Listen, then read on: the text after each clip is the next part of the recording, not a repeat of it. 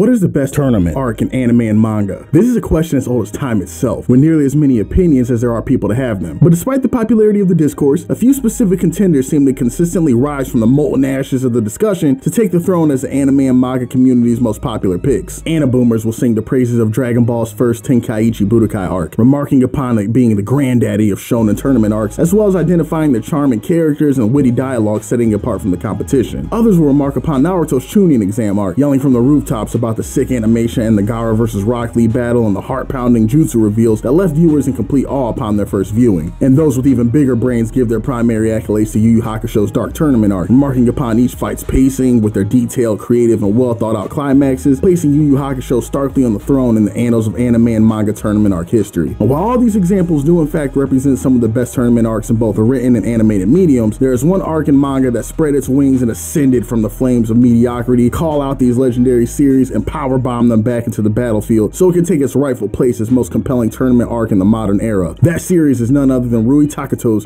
Booty Royale and its Valkyrie Opera tournament arc. So Booty Royale began as an ecchi slice of life manga where we follow our heroine Hayabaru Misora as she navigates the world of the adult film industry. As one might imagine, a number of hijinks ensue with this narrative setup, but despite the wackiness of the narrative, martial arts and beautiful women have always been the threads weaved together throughout Booty Royale to keep it grounded and consistent thematically. In the manga's 5th and 6th volumes, mangaka Rui Takato decides to take this premise to its natural conclusion and introduce Misora and the reader to the concept of the Battle of the Valkyries, a tournament run by a powerful entertainment industry vet whom has gathered the world's most beautiful, powerful, and dangerous women together in one location in a mixed martial arts contest where only one woman can be left standing. Now, if you're anything like me, you're honestly already completely sold on this premise on just concept alone. But I know some of you out there are for sure thinking, KJM, I get that you like boobies and butts, but fan service mixed with a couple of kicks and punches cannot make a manga contender for the greatest tournament arc in the medium when you're up against juggernauts like Dragon Ball and Yu Yu Hakusho. And as much I would like to disagree with the imaginary viewer for being a total nerd, they're absolutely right. Fan service and occasional punches do not a good tournament arc make. But you know what does make for a good tournament arc? Well choreographed combat, battle scenarios written and directed competently enough where the outcome of the match leaves you guessing before and during the fight, interesting characters will develop histories that get the audience invested before the fight so they have a reason to care about what's happening on the page. These are the elements that make for a compelling tournament arc, and I'll be damned if Booty Royale does not hit the mark on each one of these requirements. All of the anime and manga that wind up being my favorite series all contain one thing. Each of them has a sort of intangible quality of something special that sets them apart from the crowd. It's a sort of immeasurable factor that separates a good piece of art that you think highly of, but doesn't really leave a mark on you, from those things that you find yourself thinking about randomly through the day and returning to again and again, year after year. Rui Takato has captured this philosopher's stone in Booty Royale to such a degree that I literally felt at times that this manga was specifically made for me. From the moment the tournament arc opened, I knew I was going to be hooked. The arc begins with a brief panel quickly summarizing the fighters' backstories and fighting styles in the same aesthetic as those old Pride Fighting and K1 cards that were advertised during the late 90s and early 2000s. But besides Takato's impeccable aesthetic sensibilities, what really made me smile were the characters' designs of all the women participating in the tournament. I certainly know that anime and manga are not known for showcases of compelling, strong, and well-crafted depictions of women. And it would be easy for someone on the outside to overlook Booty Royale as just another fan service cash grab for incels. But that person would be doing themselves such a humongous disservice if they were to judge the book strictly by the cover. Misora at this point has almost 7 volumes to develop as a character, but outside of Misora herself, all 31 women present in the Valkyrie Opera are presented as uniquely strong and beautiful in their own way. The women in the tournament range from all walks of life, representing different ethnicities, cultures, and ways of life, and individual motivations. Veronica Lynn is an American woman of Amazonian build looking to boisterously represent the sport of pro wrestling and bring a W home to the States. Maria Riviera, a personal favorite, is a Brazilian jiu-jitsu prodigy with an insatiable libido, looking to leave her mark on combat sports just as her legendary father before her. Nosaka Nagisa is a Japanese sumo practitioner who has a dream of practicing her art donning only a mawashi like the great athlete she admired in her youth. These three are just a brief glimpse into the world of the Valkyries.